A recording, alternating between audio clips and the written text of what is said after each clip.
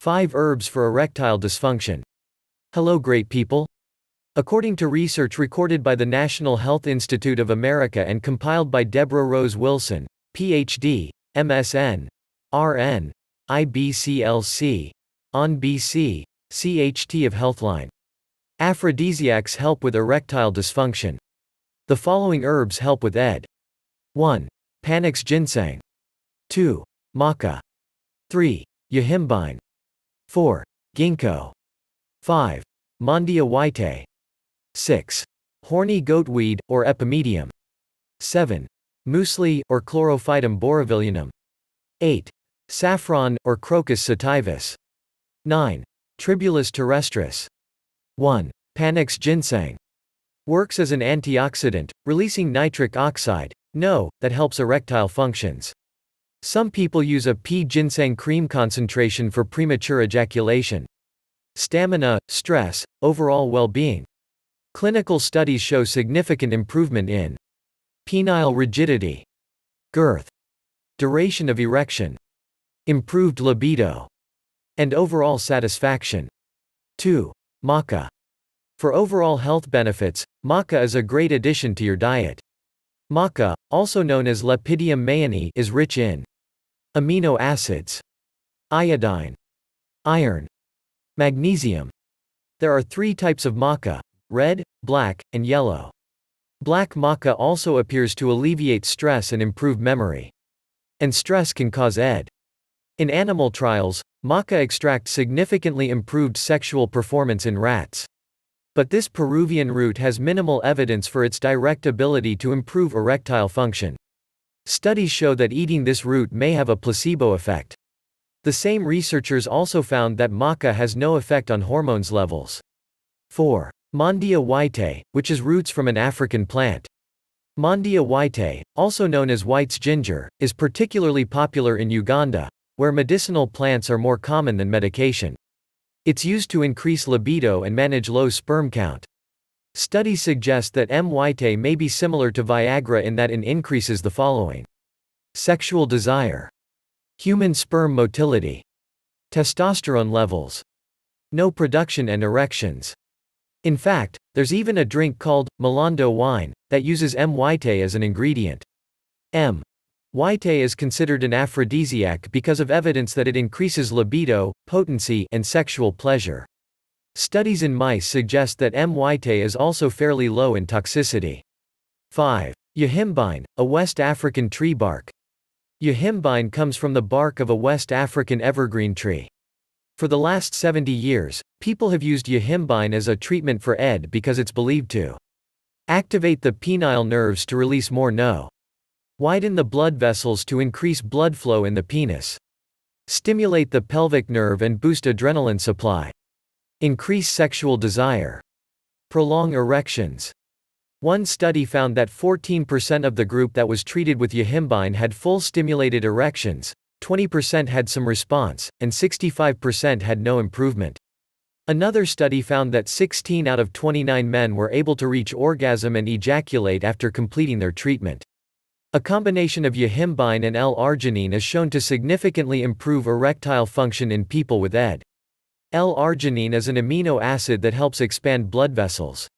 It's regarded as safe and effective for ED but can cause side effects like nausea, diarrhea, and stomach cramps. Avoid taking L-arginine with Viagra, nitrates, or any high blood pressure medications. Dosage. In the trials, participants received about 20 milligrams of yohimbine per day, throughout the day. While tests have shown positive results, yohimbine's adrenaline effects can cause side effects that include headaches, sweating, agitation, hypertension, insomnia. Talk to your doctor before taking yohimbine, especially if you are also taking antidepressants or stimulant medications. Ginkgo biloba, herb from a Chinese tree. Ginkgo biloba may increase blood flow to the penis. Researchers discovered the effect of ginkgo on ED when male participants in a memory enhancement study reported improved erections.